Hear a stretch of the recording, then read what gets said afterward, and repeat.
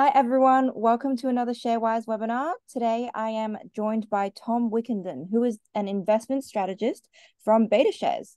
Thank you so much for joining me today, Tom. No worries. Thanks for having me, Caitlin, and good morning, everyone.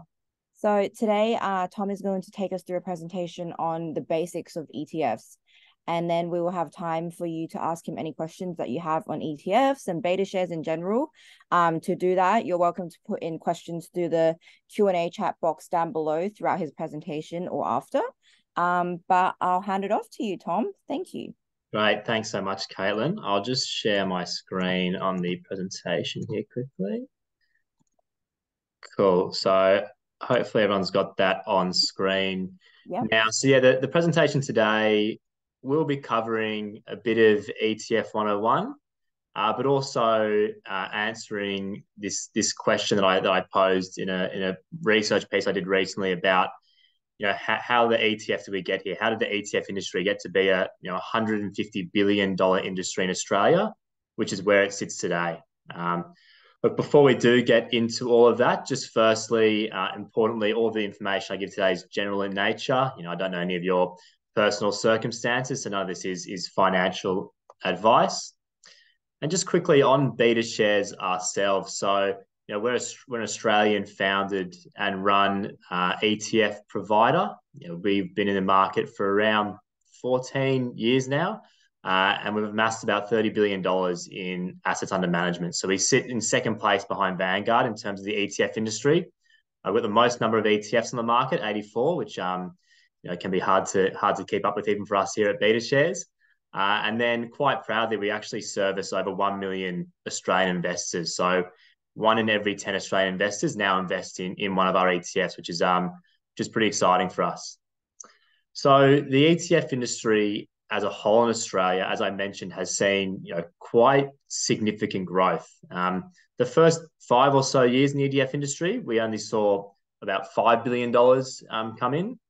But in the last 15 years, we've seen about $145 billion come into the ETF industry. So it's been obviously a really exciting place to be to work, but also I think for investors a really important trend to be aware of and to make yourself aware of ETFs and why we've seen this growth in ETFs. Before I jump into what's contributed to all of that growth, just taking a step back to what actually is an ETF. I guess for the benefit of those who don't know, I'm just referring to them as ETFs, but ETF stands for Exchange Traded Fund. So if we think of it at the most simple level, it's a fund. Now, when we think of a fund, that's typically an investment vehicle that invests in more than one asset. So you're not just buying a single share or a single bond, you're buying a fund of shares or a fund of bonds that are exchange traded, i.e. you can buy and sell them on the exchange. So I guess the most common exchange for the viewers here would probably be the ASX, the Australian Stock Exchange. So all 300 and it must be close to 370 ETFs now can be bought and sold on the Australian Stock Exchange, just like you buy and sell a share. So you can probably straight away think of some advantages just from even seeing that image. There's the advantage of diversification. If you buy a single share or a single asset, you have quite a lot of, stock specific risk. Whereas if you buy a fund or an exchange traded fund, you've got the benefit of diversification amongst a number of assets. These assets are typically related. An ETF will typically track an index. They can be actively managed too. But a bit later in the presentation, we'll get into the different types of ETFs and how they select their underlying companies that you ultimately invest in.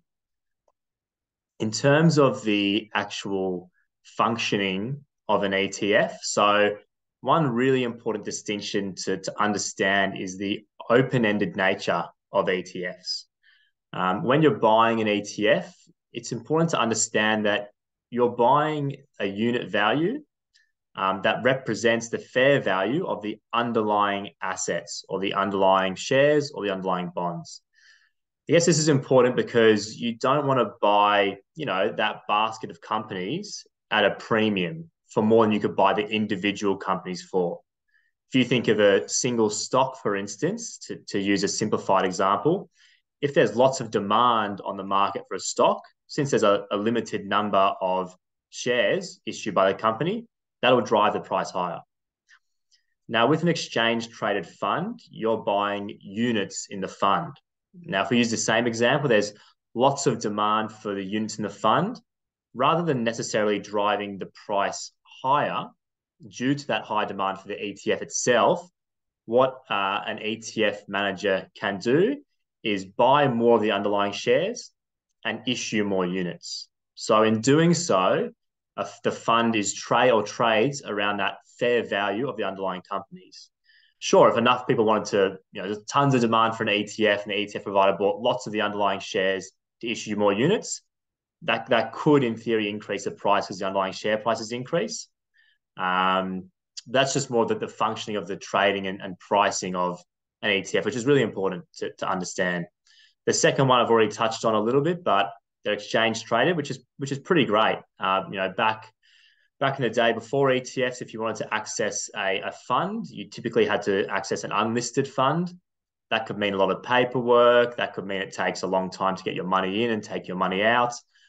Being exchange traded means you can buy and sell, units in an ETF on the ASX just as easily as you buy a stock. You've got, T+2 liquidity, so you can buy in and sell out very easily, with no additional fees around that than your normal brokerage fees that you would pay.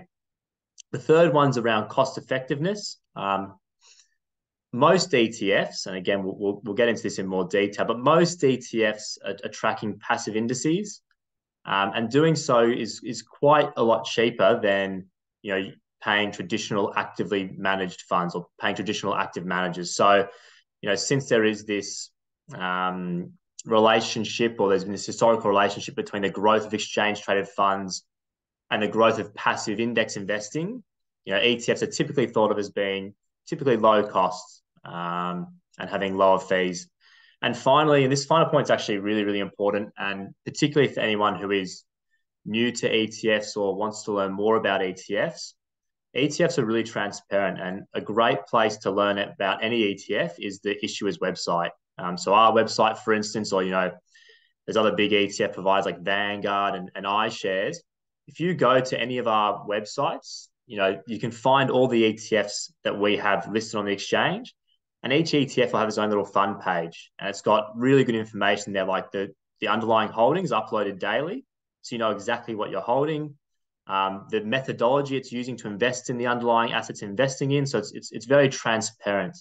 All the fees are there, and et cetera. So, as you dig a bit deeper into your ETF investing journey, that's a really good place to go after you understand the high level information. On that, that's most of the ETF 101 I was going to cover today. I was just going to mention on our website too, we've got some complimentary ETF learning courses. These are really good. They've been put together by our marketing department, and they take you through all the basics of ETFs. There's 7 or 8 lessons there, so you can skip ahead or move back when you need to. Great little videos. So highly recommend if anyone who is newer to ETFs or wasn't across some of those concepts I just covered. In terms of the main presentation today, we're going to cover different types of ETFs and how these different types of ETFs have contributed to the growth of the Australian ETF market. So starting off with what I've labelled the bedrock, and those are broad equity index ETFs. When most people think of ETFs, this is typically what they would think of. These types of ETFs are like your ASX 200. So, Betashares has an Australia 200 ETF, and by buying a unit in that fund, you're getting exposure to the top 200 companies listed on the ASX. These are passive index funds. They're usually very, very low cost. Like that A200 fund I mentioned, that's 0.04% per year is the fee on that. So for $10,000, you're paying $4 a year in a management fee. So really low cost. And as I alluded to earlier, the growth and popularity of ETFs really came about at a similar time to the growth and popularity of passive index investing. And what this has meant for, across the globe, and Australia is no exception at all, that this style of ETFs, passive low-cost core ETFs, make up the vast majority of the Australian ETF industry. Of the 10 largest ETFs in Australia, 7 of them would be classified or classify themselves actually as core index funds. And those 7 funds make up 30% of the total Australian market. So a huge amount of money is in these core passive ETFs. Before we get into some examples of those types of ETFs, just quickly, what is key for the core of a portfolio? When we think about the key building blocks for a portfolio, we think about asset allocation, we want to be buying, or we want to be using funds that can give us true asset class exposure. For the core of our portfolio, we probably want Australian equities, some international equities, some fixed income, maybe some property and some cash. So when you're constructing the core of your portfolio, the things you put into those different asset class buckets, you really want them to provide the asset class exposure. So for a lot of investors, watching this webinar in particular, for your Australian equities, you might use direct shares, for instance. We're Australians, a lot of us pick our own direct company shares. But for the international part of our portfolios, look, some of us might buy direct international shares, but you want to have really good coverage in the core of your portfolio of international shares. So this is really a role that ETFs can fill, because they typically do provide really good diversification and good asset class exposure. They're designed to be held for the long run. They're quite low cost, which is very beneficial. And using these types of building blocks together in the core can help to reduce overall volatility and benefit from diversification. So just to give a few examples of some of our core index ETFs, the first column there I already mentioned earlier, which is our Australia 200 ETF, A200. And simply by buying a unit of that on the ASX, you're getting exposure to the 200 largest companies listed on the ASX. If you're looking for a global portfolio, we've got things like our global shares ETF. And underlying this fund, there are 1,500 equities from over 20 different countries. So by buying a single unit in that, you get really good broad diversification internationally. The NASDAQ 100, some of you might recognize. It's one of the most popular indices in the world. That's another example of a core passive ETF. And finally, we've got our all growth ETF, which is actually quite interesting. This is an ETF that has exposure to Australian equities, international equities, and emerging market equities. So it can really be used as a all-in-one portfolio piece. So then, I guess we've kind of talked about the growth of passive investing and how that makes up the bulk of ETF AUM in Australia. The second largest category for assets under management are active ETFs. So active ETFs, those are ETFs that are managed by a professional or investment active manager. I guess important here to just make a distinction, because some people do think of ETFs just as the passive, index tracking ETFs. But an ETF, an exchange traded fund, is really just an investment vehicle. So you can have a passive strategy, you can have an active strategy, you can have fixed income or bonds under it. It's just an investment vehicle that has become quite popular due to its efficiencies. Now, when we look at active ETFs, as I mentioned, they account for, they're the second largest category of ETFs in the Australian market and account for about 15% of the assets under management in Australia. There's quite an important distinction to make here, though. So although the assets under management for active funds, you can see, let's look at the chart actually to start there. So you can see there's been, fairly significant growth and also periods of decline for active ETF AUM over the past 5 or so years. When we count the assets under management of active ETFs in Australia, it's important to understand that when a traditional unlisted active manager converts their unlisted fund to an ETF, that also brings the assets over with it. So that huge jump you see in around November 2020, that was a particularly large active manager converting their unlisted fund to an exchange traded fund. And what that means is it didn't mean lots of investors bought it on day one. It actually means as those assets came across, that boosted the assets under management for active ETFs in Australia. And it's a trend we're going to continue to see. We're seeing lots of active managers convert to ETFs just due to the efficiencies of the structure. and because of the growth we've seen in ETFs. But what's really important, and I guess an important consideration, is converting to an ETF alone doesn't mean you'll get inflows. So if we look over the past 3 years, whilst the number of active ETFs has more than doubled, there's actually been outflows from active ETFs on the Australian market when we don't account for those, that conversion of AUM across, which is quite interesting. Now, I don't want to get into too much detail in this presentation on this, but just to talk more broadly about why have we seen this trend into more passive ETFs than active, or more passive funds than active in general. There's some really good research that S&P do. They do it out of the US, but they do it for Australia as well. Just looking at the performance of active managers against, passive benchmarks over the long term. And what they typically find, is that active managers, especially once you go out to longer time frames, or the majority of active managers, when you go out to longer time frames, typically underperform equity market benchmarks. To help hone in on this, we can focus on one line here, so the black line. So what that black line on the left graph is showing you is, okay, over a 1-year period to the year end of 2022, how many actively managed funds managed to outperform the passive benchmark. And you can see that 50% line would be 50% of active managers. So about 45% of active managers actually underperformed the passive benchmark over a 1-year time frame in 2022. And if a lot of you remember to the start of 2022, we see it quite often, but a lot of articles saying this is the year for active management. This will be active's best year. We're actually seeing a lot of those articles pop up again now.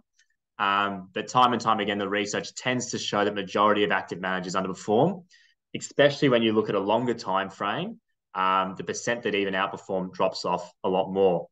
On the right-hand side there, as an example, we've got our Australia 200 index ETF against 5 of the largest active managers, and their performance over that 5-year time period.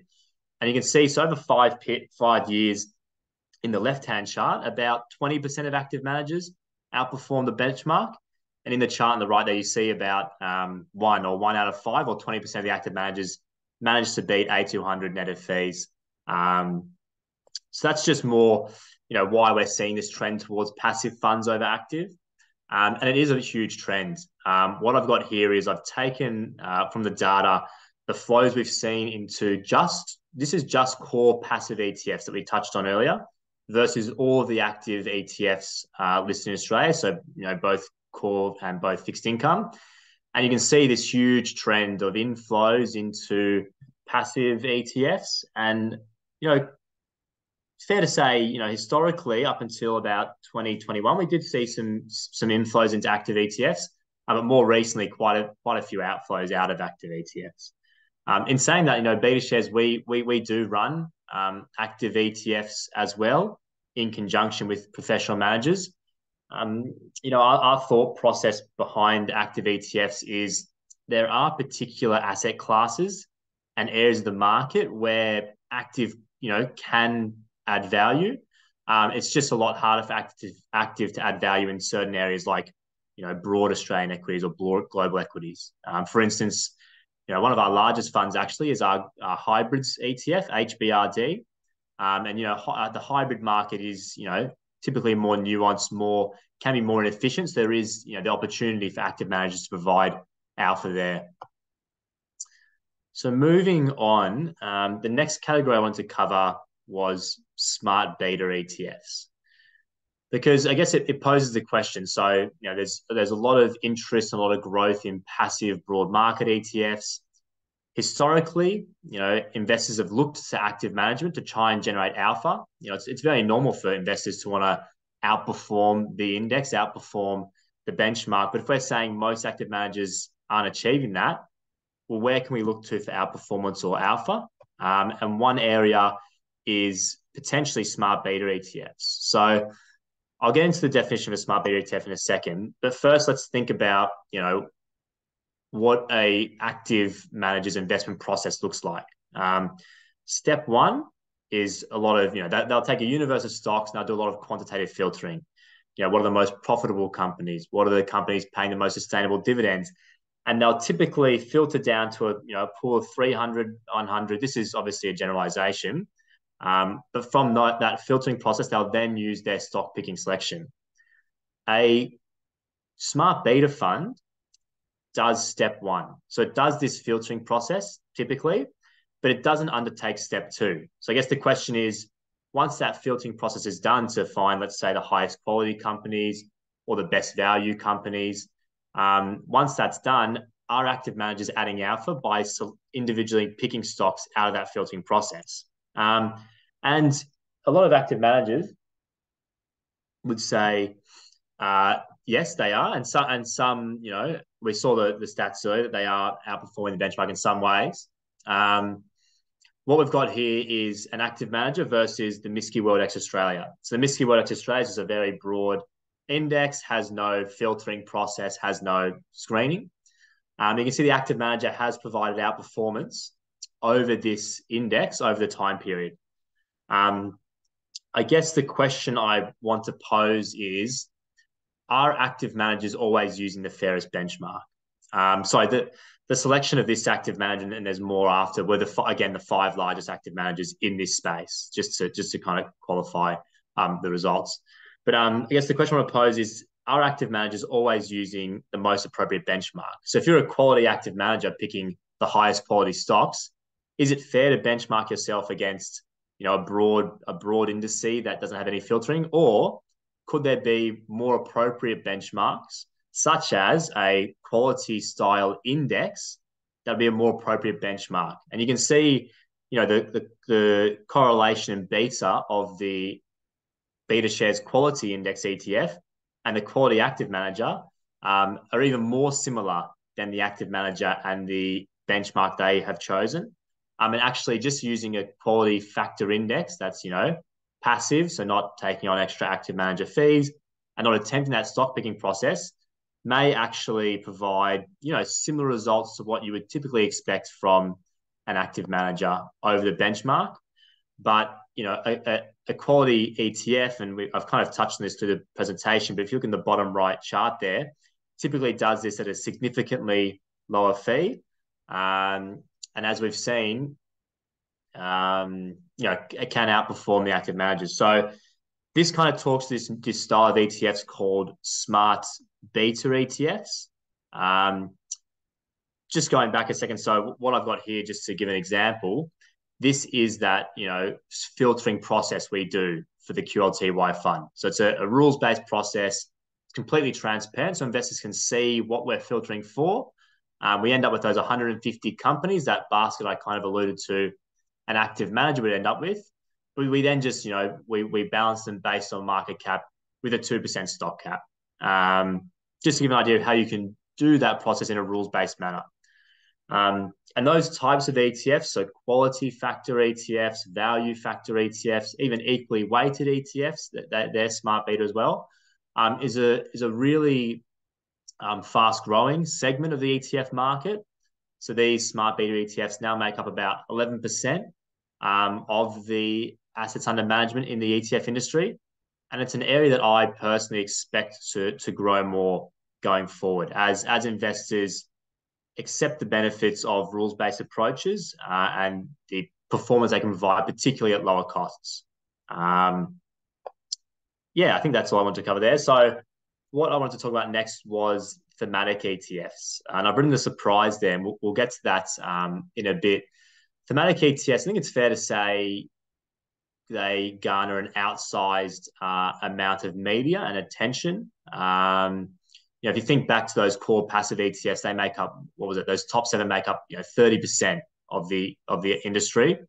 Thematic ETFs make up about 3%. So it's actually quite a small portion of the ETF industry. But in saying that, they are really good tools for investors to use. So when I talk about when I mention a thematic ETF, what I'm talking about is an ETF that's tracking an index that's giving exposure to typically a future growth thematic or a specific area. So things like cybersecurity, things like green energy come to mind, electric vehicles. these thematics, there are ETFs that track indices that hold companies in those different sectors. Some of the benefits of, investing in those types of companies and indices is they typically have, long-term above market growth opportunities. They can be used to replace, particular alpha generating strategies that active managers have, because again, they typically can be lower cost. And one of the benefits, particularly of an ETF that tracks a thematic. So of course you could pick an individual company in cybersecurity or an individual company in electric vehicles. I guess the benefit of a thematic ETF is that diversification story. You get access to a broader range of companies in that thematic, which means, in these industries, there can be a lot of stock specific risk. So you play the field rather than trying to pick an individual winner. And so this is just giving an example. So a traditional company, a more mature company, typically is quite cyclical and will have earnings and revenues that ebb and flow throughout the economic cycle. So, for example, like a healthcare ETF or a banking ETF or an energy ETF. Whereas a thematic ETF, typically you would expect these thematics to go through a structural change growth cycle. So early on, there's the early innovators and early adopters, and you typically see growth that's not as leveraged to the economic cycle. It typically grows as there's more uptake of a particular thematic company. A really good example of this is Microsoft. Back in pre-01, they pretty much had their enterprise software. They've invested heavily into cloud computing, more recently in the media, machine learning and AI, into search as well. And you can see that if we compare the revenue growth of Microsoft, more of a thematic style company historically, compared to a more traditional company, you can see that the revenue growth is fairly steady compared to the ebbs and flows of ExxonMobil, the energy company that typically ebbs and flows with the global business cycle. And so, as I alluded to before, though, thematic ETFs don't make up too much of the market in terms of assets under management, but they do still play a really important role in investor portfolios. And they typically play a smaller role in portfolios. They're trying to add alpha. They're typically a higher risk. So there's higher return there. But that could also allude to why they don't take up as much of the ETF industry as many might expect. And look, the final area I wanted to cover were fixed income ETFs. Fixed income ETFs, particularly over the past 12 to 18 months, have become really popular. The fixed income market in general has become very popular as rates have increased. As interest rates increase, as yields increase, and we can see here, I've just got the yields on different government bonds and different fixed income securities from a few years ago to now, and you can see this huge material increase in the RBA cash rate. That's even higher now. Actually, this was pre the last rate hike.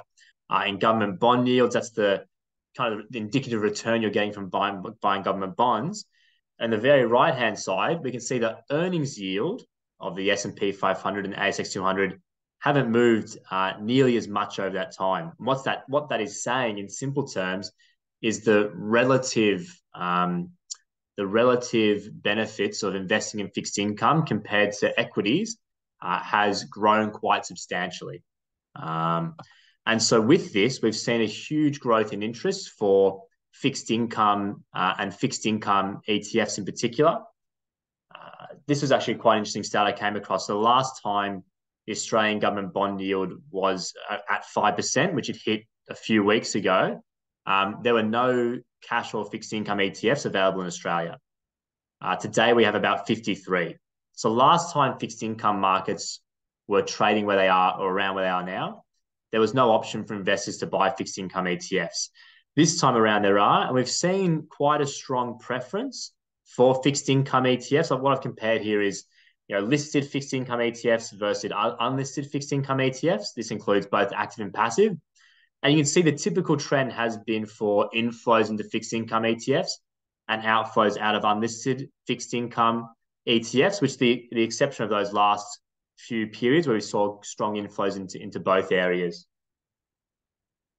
And yeah, just to, I guess to give some context, so the last 18 months we've seen, $8 billion inflows into fixed income ETFs and 12 billion outflows from unlisted ETFs. So I guess investors again showing their preference for a listed exchange traded fund and that investment vehicle.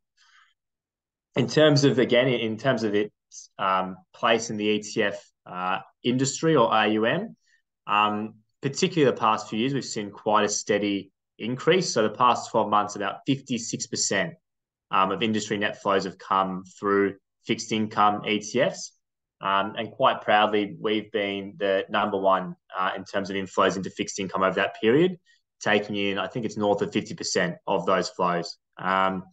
Just to give, I don't want to go into too much detail here, and cognizant it's already been half an hour as well, but just to give you a bit of an idea, there's different pillars and different types of fixed income funds. What's probably quite understandable to a lot of investors is cash and money market ETFs. So what I've got here, this won't be intuitive off the bat. These are just ticker codes of some of our fixed income ETFs. On the next slide, I have the actual names. I don't want to obviously cover these in any particular detail here. As I mentioned on the website, there's lots of information. This is more just to give investors an idea of the different types of fixed income strategies they can invest in. So cash and money market, that's typically at call cash or very short dated treasury bonds. That's like your bank account, really. Credit income, this typically talks about sources of income. So from bank hybrids, from floating rate notes that don't take on a lot of interest rate risk or typically don't have much volatility or price movement related to interest rates. Sorry if that's technical. Traditional fixed rate bond indices. So these are your traditional bonds that will have their prices impacted by movements in interest rates and have their interest rates move higher as interest rates move higher.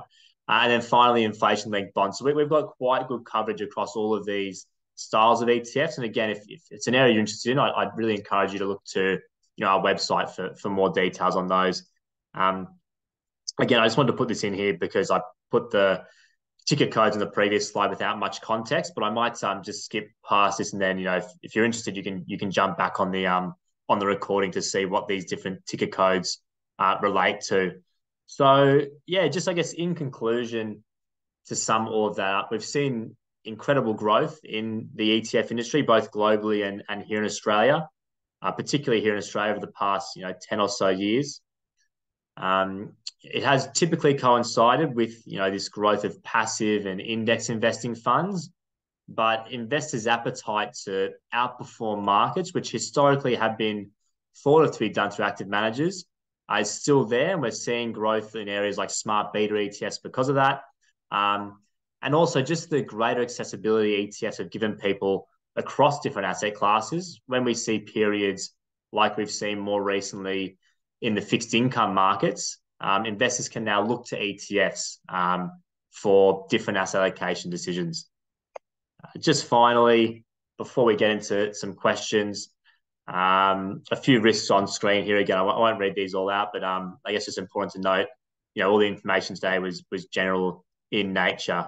And I've kind of alluded to this, but there's lots of good resources on our website as well. If you're interested in ETFs, that's the presentation today was actually based off an insight that I put on our insights page a few weeks back, exploring all of this in more detail. So, if that type of thing is of interest to you, please do jump on the website and have a look around. But with that, I might throw back to you, Caitlin, just to cover off any questions. Thank you so much, Tom. That was such a good overview of ETFs, and I know that we had a lot of new investors here today that wanted to learn more. So thanks for that. In saying that, let's get straight into the questions. I wanted to ask you, you talked about the core ETFs in the beginning. Is there always a positive correlation between these core ETFs and the market in general? In terms of okay, I see. So like kind of in terms of their growth.